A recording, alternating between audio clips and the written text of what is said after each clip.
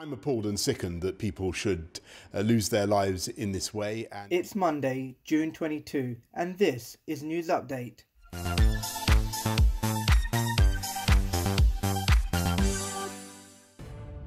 Three dead and 3 injured in Reading terror attack. Sarkar death threats over Twitter post. Trump in first rally since COVID-19 hits the US. Jailed British Iranian calls for the British government to do more to bring about his release. Police and protesters in Tunisia clash over unemployment. In sport, a tennis tournament in Croatia was cancelled after a player tested positive for COVID-19. And in trending, we give you some amazing footage of a rare solar eclipse. 3 people have died and a further 3 are seriously injured after a stabbing incident in Reading on Saturday. Police have arrested a 25-year-old man following the attack in Forbury Gardens in Reading. Khairi Saadallah was initially arrested on Saturday on suspicion of murder and was later re-arrested under Section 41 of the Terrorism Act. I'm appalled and sickened that people should lose their lives in this way, and our thoughts are very much with the families and friends of the victims today. 2 of the 3 victims have been identified. 36-year-old teacher James Furlong was the first to be named, and American Joe Ritche-Bennet was also named to have died. The attack is being treated as a terrorist incident. Although the motivation for this horrific act is far from certain, counter-terrorism policing have taken responsibility for leading the investigation. However, we're clear that it was not associated in any way with the Black Lives Matter protest, which took place peacefully earlier on in the day. British journalist Sarkar received death threats after posting a photo of herself eating a lolly in a park on Twitter. The journalist's photo, captioned with 3 orange emojis, led to critical replies on the social media platform. The replies claimed to be in reference to 3 victims killed in the stabbings in Reading that evening. The 28-year-old posted the photo after 10 PM London time, hours after the news of the Reading attack became public. US President Donald Trump took part in his first rally since the COVID-19 pandemic hit the country. Mr. Trump told the event in Tulsa, Oklahoma, that he is encouraging health officials in his administration to slow down coronavirus testing. When you do testing to that extent, you're going to find more people, you're going to find more cases.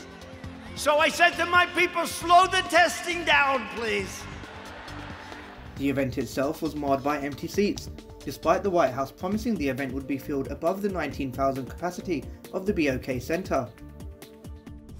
A UK Iranian imprisoned in Iran for 3 years urges Prime Minister Boris Johnson to help. 𝗬𝘁𝗀𝘀 sent an audio message by phone calling on Mr. Johnson to get him and fellow British citizens out of prison. I'm appealing to you to take action and get me and my fellow British citizens out of Evin prison, where the threat of COVID-19 is as strong as ever. 𝗬𝘁𝗀𝘀 is serving a 10-year sentence after being convicted of spying for Israel, despite never having visited the country.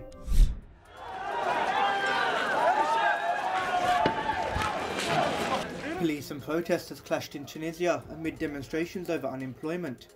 It follows the arrest of activist Tarek Haddad, the spokesman for the protesters. Protesters demanding jobs in Tunisia's energy sector blocked roads with burning tyres after the arrest of Haddad. Security forces responded with tear gas to the demonstrators at the protest camp. The protesters demand authorities make good on a 2017 promise to provide jobs in the gas and oil sector to thousands of unemployed. A tennis tournament in Croatia hosted by Novak Djokovic has been cancelled after a player tested positive for coronavirus. Grigor Dimitrov confirmed on Sunday he tested positive for COVID-19, leading to the cancellation of the final. Since then, Borna Coric, who played against Dimitrov on Saturday, confirmed he has also tested positive for coronavirus. And in trending, a partial solar eclipse, known as a ring of fire, was seen as the rare annular eclipse swept across Africa, the Middle East and Asia.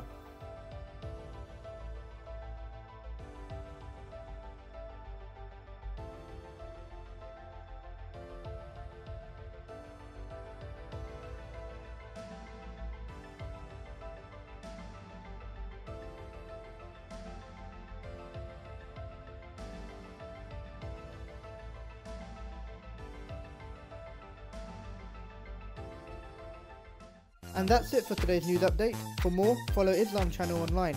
Tune in again tomorrow.